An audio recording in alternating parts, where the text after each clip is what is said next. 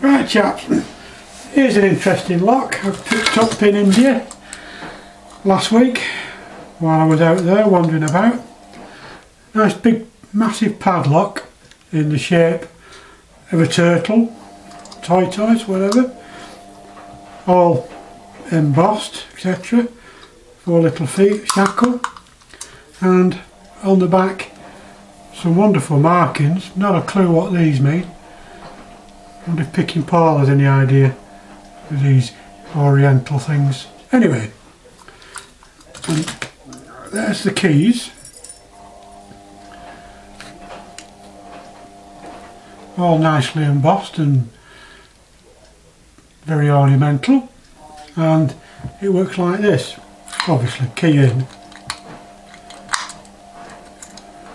and you unlock it, of course.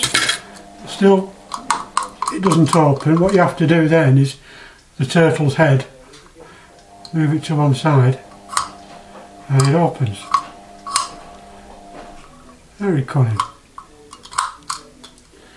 And then of course lock it back up again. Quite like that. Very nice. Nice piece of ornamental metalware. Where the fucking tongue though.